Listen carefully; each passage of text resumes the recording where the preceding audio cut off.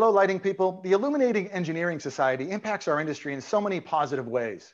Through standards, research, education, outreach, and events, the organization continuously pushes forward the art and science of illumination to help benefit the public.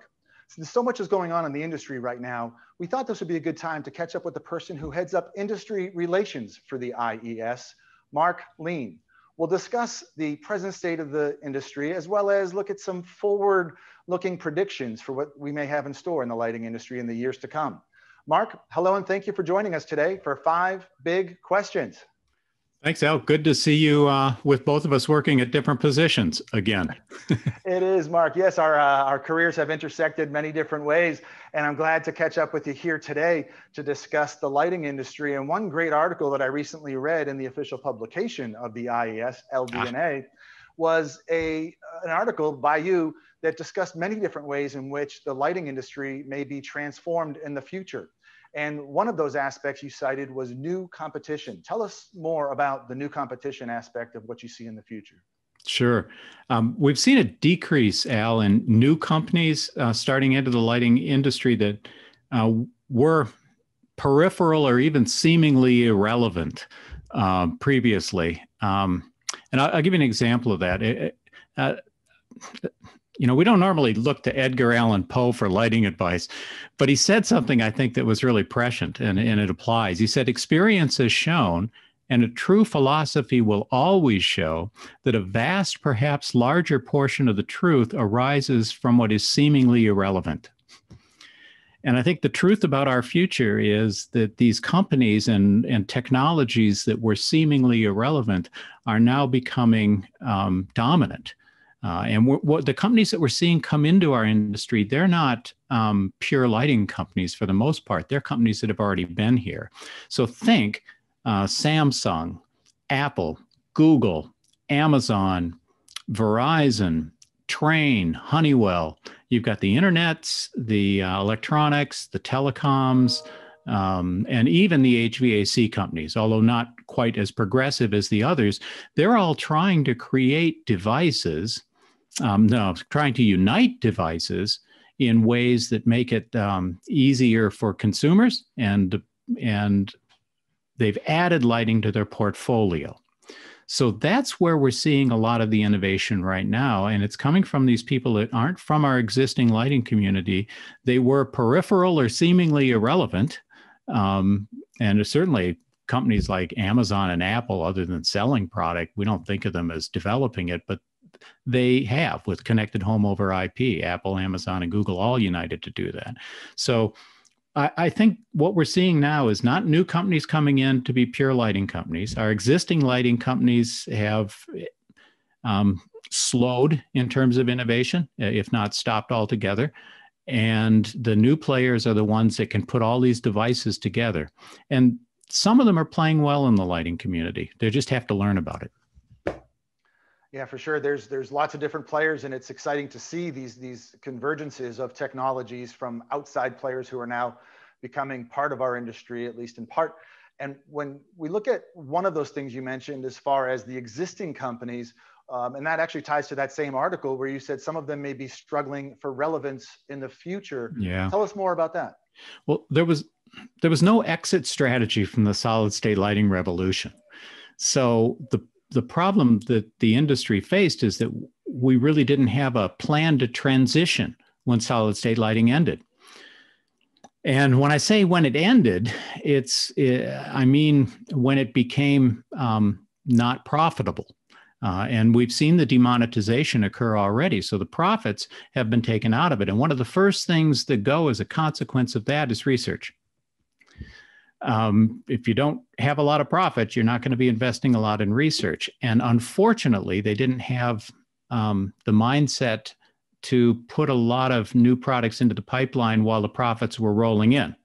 They were spent in other ways.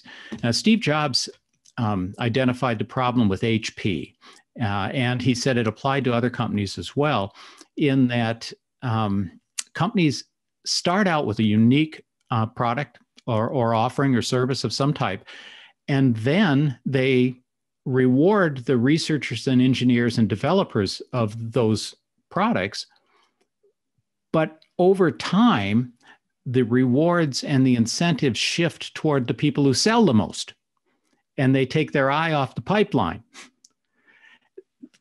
Adding to that, if you want to increase shareholder value, one of the best ways for the past decade or so has been incremental advancements to your products. And then you could get a return on investment within a quarter or two. And that was necessary in order to keep the shareholders happy. So there wasn't a lot of money going into the R&D, and there were disconnects between the R&D group and the product groups. And as a result, we find ourselves in a position where there's not a lot of innovation and new products coming from the large existing companies as a rule.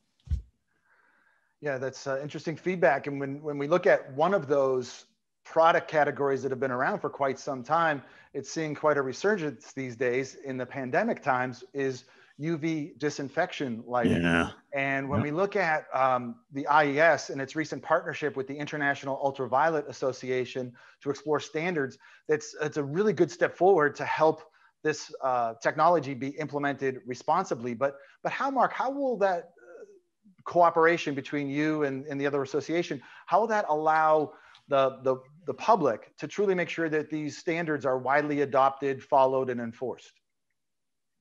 Okay, let me separate enforced from the rest of it for a minute, but I'll get back to it. We've been very successful at the IES at having our standards adopted. Part of the reason for that is that we don't have competitors. And I don't mean that to be arrogant. I think being realistic to say it. There are groups like the CIE, they do great work. And we respect what they're doing, and they're great for the lighting industry and the lighting community, but we don't overlap or conflict very much with them. They do more in the metrology area. And we work on applications in design as well as metrology. They don't do anything with design and applications. That's just not their turf. So we are the group that writes the American National Standards for lighting, and American National Standards are important in terms of regulations and legislation. So we find ourselves being adopted well. Part of what we've been doing lately is forming alliances with a lot of groups that previously we weren't involved with. We've strengthened our alliances with the International Dark Sky Association. We've strengthened our alliances with Well Building. We've done MOUs with them. We've done them with the National Park Service. And we already had established relationships. We sit on committees and write documents and standards with ASHRAE and USGBC, AIA, ICC. I mean, it just goes on and on. DOE, of course. So there's multiple government standards that are in place that refer to our recommendations and standards, and then multiple CFRs. And I don't see that changing. As a nonprofit, we can't lobby. But what we can do is advocate for our industry and our members and the public in terms of how lighting benefits them. And we've done Hill visits to Congress, and we've been, I think, successful with that. So we create awareness. But that's in terms of adoption. I think that'll continue with IUVA. There's so much interest in germicidal ultraviolet right now, and there's a lot of horrible products in the marketplace that take people's money and give them a false sense of security, but don't do much else. So IUVA, I think this is very strong, and we're also working with ASHRAE on germicidal ultraviolet. And the more united we can be in creating a document, the more organizations are behind it, the more it's likely to be adopted. But none of us are focused on enforcement. That's a whole different game. Understood. And one of the things you just mentioned relates to the IES being a nonprofit organization, yet it still relies on revenues, obviously, to fund all of the great things that your organization does.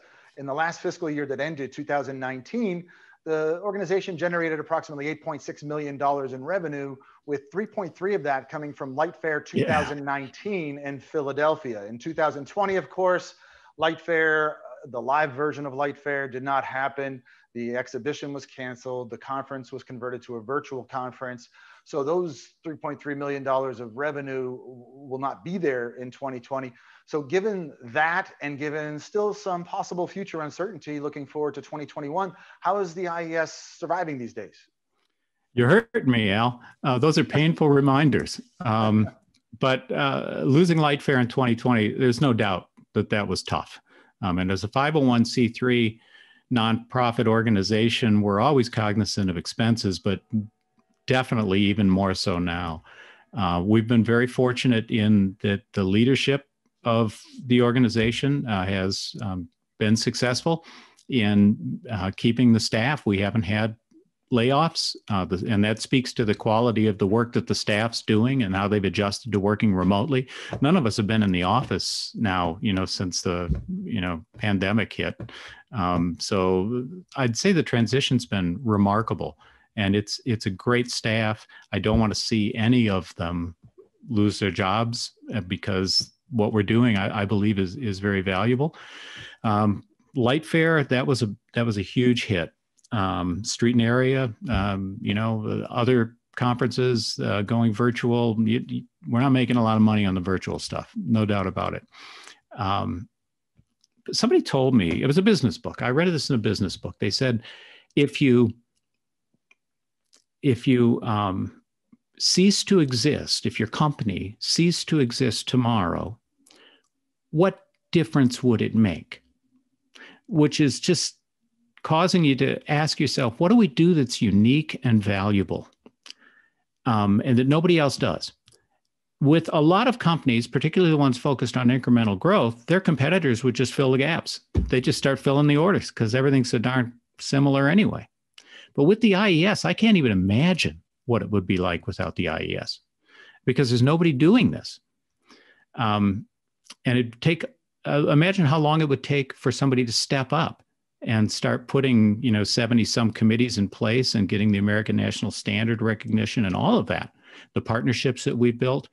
Fortunately, we have sustaining members and we have event sponsors and our membership is up.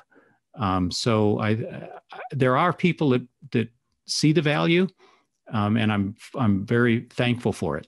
And so far, we're doing okay. No, that's excellent to hear. Yeah, we acknowledge that, and I didn't mean to rub salt in the wound, but just obviously it's one of the major forms of income for your organization and others. So it's good to see that there's responsible management and that the staff, the very talented and specialized staff, is intact and moving forward, albeit a little differently than we used to. So when we look at your role as industry relations, I know you're not in charge of government affairs right now, but certainly you have that type of experience in your impressive career. But so if you had to just look at the big picture, and if there was one piece of legislation that you think could help the industry or help those impacted by our industry that you would love to see some sort of legislation that's written and passed through Congress and turned into law, what would you like to see? I'd like to see 90.1 as a minimum federal building code. It astounds me that as many people that purport to be concerned about energy savings in the United States have not advocated for a minimum energy building code. And 90.1, that's what it's designed to do. I sit on 91 committees. These people are smart. They're focused. I think it's a great tool, but it's not a tool that's widely used, and it addresses existing buildings. So I think, Al, if this were put into place, we'd be harvesting tremendous energy savings that it was intended to do. So far and away, that's my number one. Right there. And we do Hill visits, right? So I talked to a congressman about this last year in his office, and he's taken notes. He goes, we don't have one. We don't have a minimum building code, right? I don't think there's a lot of awareness, and I don't think there's a lot of political will to pass regulations that are restrictive in any way, particularly in the administration that we've experienced of late. So regulations, they have a lot of value. And in this case, I think it would yield a tremendous savings for individuals and companies, and certainly for the country in terms of power plants and generation and such things, carbon production and all that, or emissions. So I think that's important. There's a distant second request too, and that would be some type of regulations on LED products in the marketplace, because I've seen LED lamps at 2,000 hour life. I mean, there's no excuse for that. That's just cheapening it to a ridiculous level. And there were requirements put into place under the Obama administration that were rescinded the day after the inauguration of President Trump, and those had some value. Even NEMA supported them, because here's manufacturers saying, we got to have baselines here, or people are going to flood the market, and we don't have an even playing field. And so we're going through all the testing. We're trying to build quality products. You got to keep the junk out. But we don't have any of those regulations in place for LEDs right now. It's all voluntary. So there's two. Excellent. As always, Mark, you bring some thought-provoking and insightful ideas to the table based on experience and science and all the other things that the IES and you personally have been involved with over the years. So really appreciate you taking the time to share these ideas with us and the audience today. So thank you for joining us for 5 Big Questions. I'm glad to do it, Al, and anytime you call, okay? See you later. Sounds good. Thanks. Take care. Bye.